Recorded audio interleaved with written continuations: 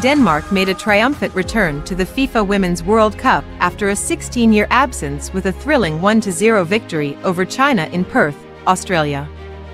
Amelie Vangsgaard emerged as the hero, scoring a late winner just 5 minutes after coming on as a substitute. The decisive moment came in the 90th minute when Vangsgaard expertly headed home Pernille Harder's corner, securing Denmark's top spot in Group D alongside England. VAR officials scrutinized the goal, but the final decision favored the Danish side, confirming a clean and deserving victory. From the outset, Denmark faced pressure from a determined Chinese team, but goalkeeper Lena Christensen's brilliance thwarted any threats from long-range strikes.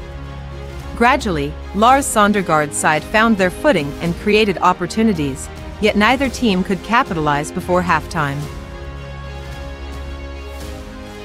The second half saw an even more intense battle, with China pressing hard to find the breakthrough.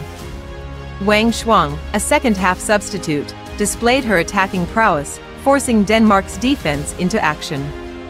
However, it was Denmark who squandered a clear-cut chance as Josephine Hasbo's header sailed over the crossbar. The game's momentum swung back and forth, and it was Denmark who finally broke the deadlock. Pernille Harder's precise corner delivery found Amelie Vangsgaard, whose powerful header found the back of the net, sealing Denmark's memorable return to the World Cup. In a frantic attempt to level the score, China unleashed a late flurry of attacks. Wang Shuang's dangerous free kick caused chaos in the Danish box, but a resilient defense cleared the ball off the goal line.